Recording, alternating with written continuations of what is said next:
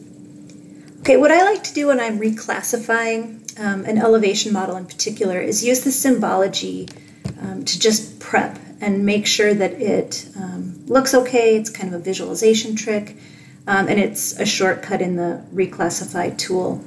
So if I go into symbology, it's automatically drawn with a stretched color ramp, but I want to classify. And of course I want to build a histogram. Turn this guy off. Okay, where did it go? There we go. All right, for the purposes of what I'm trying to do, I want 3 classes. I've got a prime habitat, a potential habitat, and a no-good elevation for habitat. This breaks up by default pretty close to what I need, but I want these to be clean numbers, and I want them to fit my model. So I can set these values here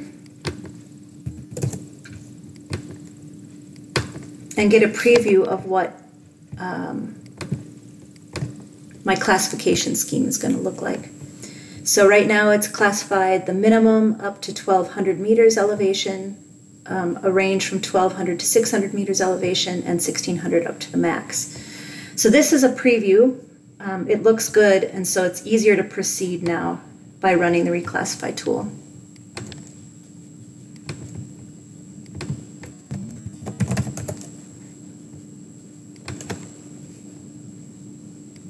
You'll see that when I put in my DEM, it pre-fills the classification window for me.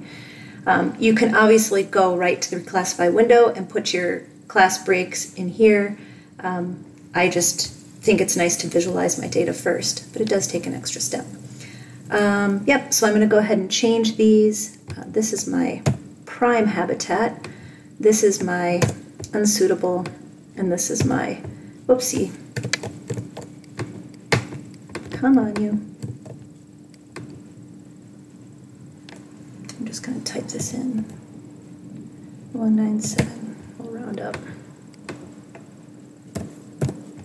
Okay, my moderately suitable.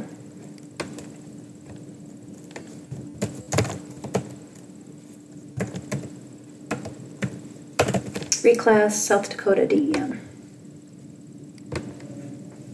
We'll see if it likes my rounding up. Yep, I got 3 classes. It looks like that was okay. All right, that's reclassifying elevations.